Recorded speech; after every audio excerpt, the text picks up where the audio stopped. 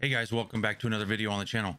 Appreciate you clicking. If you're new, don't forget to hit that subscribe button. Today we're going to talk a little bit about rendering from Vegas Pro to QuickTime 7 and some issues that some people are having finding QuickTime 7 within the options. Before we talk about that, I do want to let you know that I live stream on Twitch and YouTube. So if you're interested in that kind of stuff, links to those are going to be down in the description. And I do highly suggest the video that I've linked in the description below. This gentleman, he explains it very well on how to create it.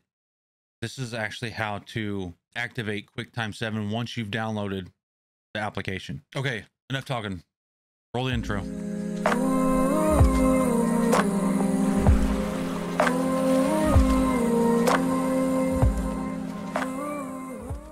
Okay, with all that out of the way, let's go ahead and talk about how to activate QuickTime 7 within Vegas Pro so that you can render your projects with a transparent background. So first thing you need to do is go to Options.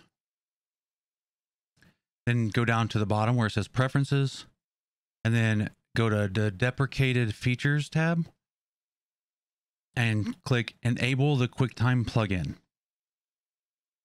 Click Apply, and then it's going to say that you need to restart the application. Click OK, and then click OK. Once you've done that and you've restarted the application, you should be able to go to File, Render As, and see QuickTime 7 as a render option. And that's it, guys. Okay, I hope this helps you. Like I've mentioned several times, if you're looking for the video on how to do all this, link in the description on a guy that made an incredible video on it. Thank you for watching. Don't forget to subscribe. Hit the like button if you like the video. Go check out some of my other videos. If you want to hang out during the live streams, again, those links are going to be down in the description. Hope to see you there. Thank you for watching. See you guys on the next one.